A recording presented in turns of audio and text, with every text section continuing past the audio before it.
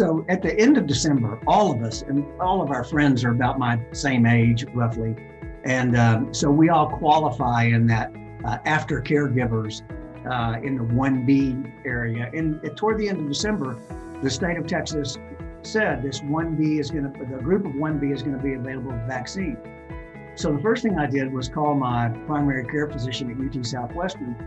And she told me, she said, it'll all come through my chart. Well, we are no different from everybody else. We're very anxious about this vaccine.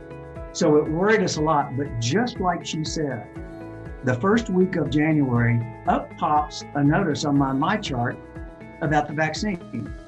So I kind of mess around and figure out how to get into the system, which is not hard, but it takes me a little bit of looking to get through the system, and I schedule a vaccine shot for a few days later.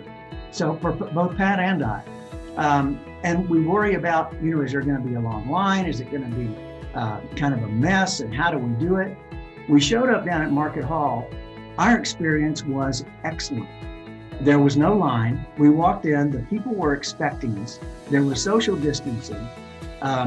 They took our names and information.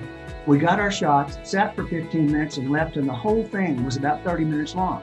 It was just as you would have designed it. It was just a great experience. The people, the staff of UT Southwestern were very gracious and informative. We thought it was just great. So here we are, we go another couple of weeks and we don't hear a thing on my chart. And we start worrying, will we have our second vaccine? Because the news media is all talking about us running out of vaccines. Sure enough, about 5 days before we were due to get our second shot, on my chart, up pops, please make your appointment. We did, and once again, it was very well run and very simple.